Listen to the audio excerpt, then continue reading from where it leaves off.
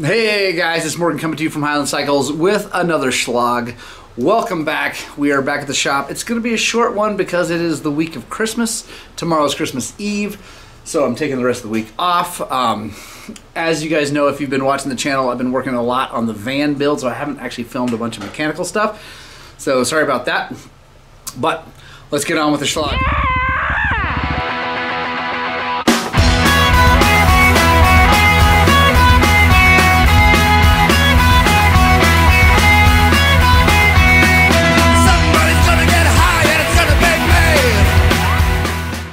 We got an interesting one here. There's Kenny.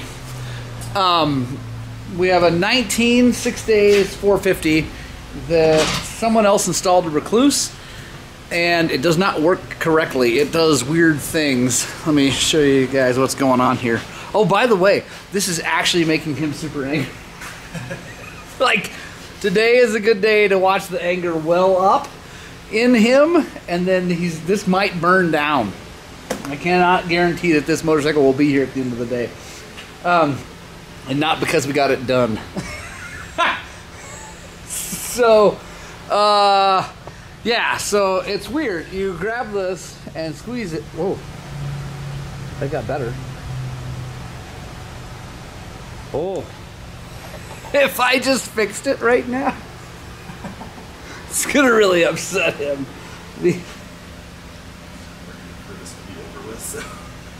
Dude, I think I just fixed it.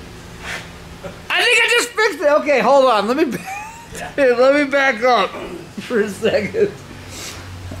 Okay. Anyway, what was happening was that the lever was crazy hard to pull, and it wouldn't. When we first got it, it wouldn't disengage. When you pulled the clutch in, the Rekluse kind of worked as far as like sitting there idling in gear and go whatever, but it made some weird noises. And it wouldn't disengage. Anyway, whatever, it sucked. So we took it apart. Turns out that whoever installed it put 2 mini plates back in, because this just has the EXP 3.0 but not the core. So they put 2 mini plates back in, blah blah blah, move on. Anyway, it didn't work. So, and we noticed that by the diaphragm spring was like super cupped in. So we got that back in there, but it was still, now it wouldn't engage, so it wouldn't take off. And so we were fiddling with it. He had the clutch cover off, all this stuff. And then just now, dude, I swear, if I fix this thing by touching it, it's gonna be hilarious. I might die. Just so you know. If a wrench comes flying and hits me in the head, it was Zach, and I probably deserved it. So I just pulled it, and now it's working. So I think by having those extra plates in there, something happened with the piston. It must have gotten cocked or something. Anyway, yeah, I'm going to set you guys down, and we're going to see if this works, because I think it might.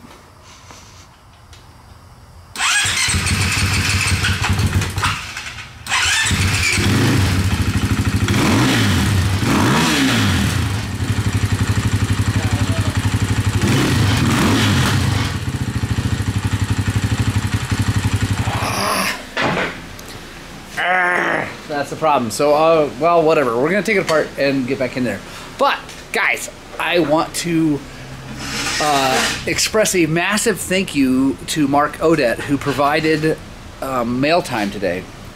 So, on last week's Gospel Two Wheels, I don't know, whatever, recent Gospel Two Wheels, our live show that we do on Thursday mornings, there was mention of a disco ball for the van, and boom. It showed up. So let's take this thing out. We are definitely going to mount this in the van. I want Mark and everybody here to know that this will be going up in the van. I am super thankful of Mark for this, because it's hilarious. And tell me that is not awesome. Thank you, Mark. Very excited to put that in the van. I'm beyond excited to have this hanging permanently in the van. So, woohoo! Also, another mail time. It's not whatever. A part showed up. Let me show you guys. the final thing we need for my kid's YZ144 is a petcock rebuild. But in thinking about that, I decided, you know what, this kid needs a big tank because he's riding with me all the time and I'm always having to pour gas into him and his brother's tank is getting, anyway, whatever. We ride long enough now, kid needs a bigger tank. Boom! That showed up. I'm really excited about it. I still need the petcock rebuild because, so you guys know, when you order a tank from a Cherbis or anybody like that, they don't come with a petcock, which I do find relatively annoying because you spend that kind of money on a tank, you think it would come with all that stuff, but it doesn't. Wahaha! Wait a second. It did come with a petcock. I can't believe it. It came with 2 petcocks. Dude, okay. I retract that statement. Thank you, Cherbis. I'm really excited about that. So, awesome. I'm going to get this thing mounted up. And I think I might take the kids 144 for a little spin. Don't tell Thomas that I wrote it before he did, but I'm going to get this mounted up. Let's go check on Zach and that clutch and see if we can find out what's going on. All right, guys, so I figured it out. I just talked to Rekluse, and it took talking to them and kind of working through the problem and looking at the parts fishes again to finally figure out what's going on. So let me show you something here. So this is the Rekluse, blah, blah, blah. This normally sits on here. When it first came in, this Belleville washer was like concave in that way. I thought originally that it had too many plates in it because it had an extra steel and an extra friction from what I'm used to with the EXP 3.0.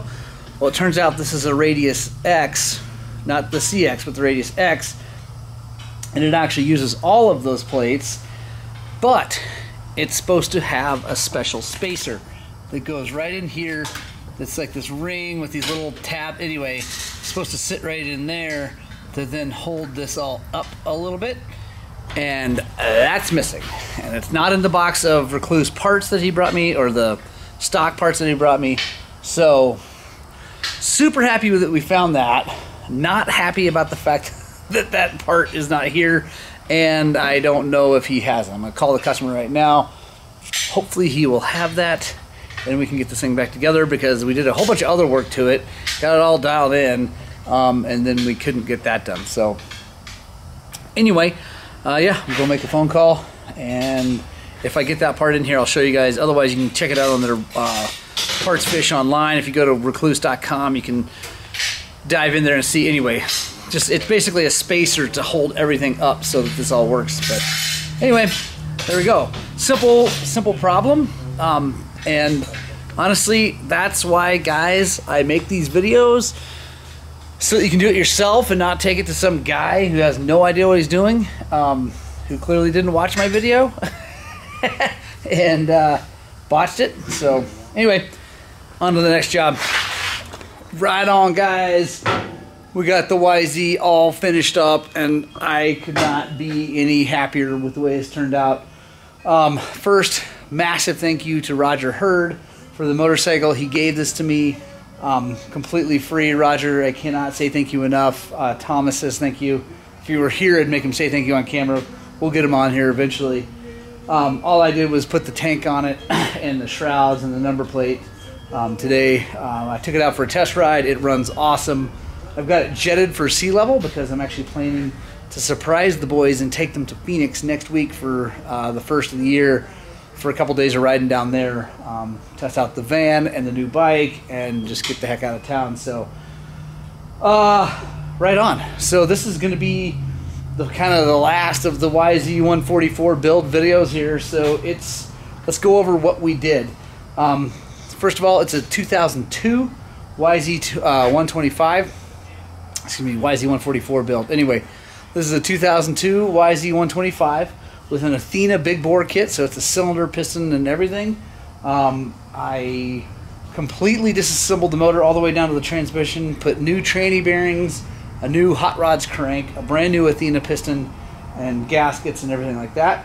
new water pump seals, all brand new seals, crank seals, everything in the motor. So the motor's completely rebuilt. The cylinder was fine, didn't need to be plated, so that worked out good.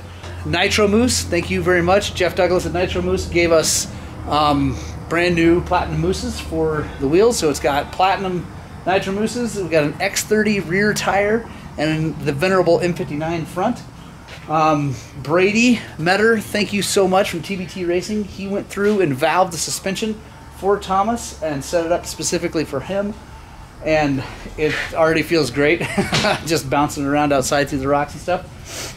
So huge thank you, TBT.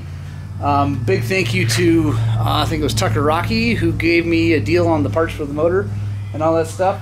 It's got an FMF fatty pipe on it. That's what was on it from Roger. It's got a Pro Circuit spark arrestor silencer on it.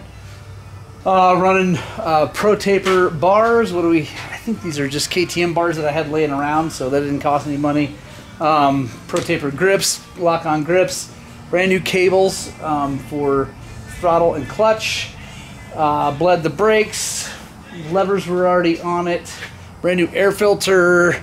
Let's see what else. Oh, Nate at DDC Racing gave us the rear sprocket, 50-tooth rear sprocket. Thank you, Nate. Those sprockets are basically indestructible. The last the life of the bike, more especially a 125.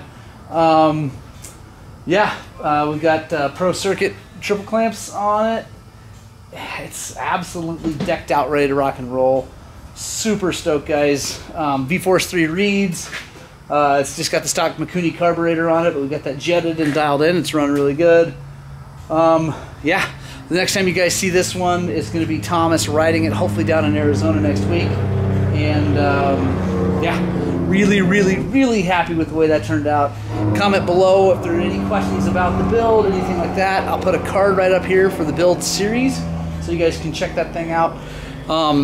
We are still waiting on parts for that KTM. The customer does not know where that part is. That's a bummer. Right on. On to the next thing. Yeah! Yes! Yeah! Zach Sheets, I think he got the little 150 fixed. That is awesome. There's a song playing in the background. You probably can't quite hear it, but trust me, it's awesome. Yes, Zach Sheets! That's one win for the day. We'll take it. We will take it. Hey guys. So it's actually late night. It's after Christmas. The boys and I, Thomas, say hi. Down here, changing the tire on the kid's bike, and we are gonna hopefully go ride tomorrow, either Rabbit Valley or Delta or something like that.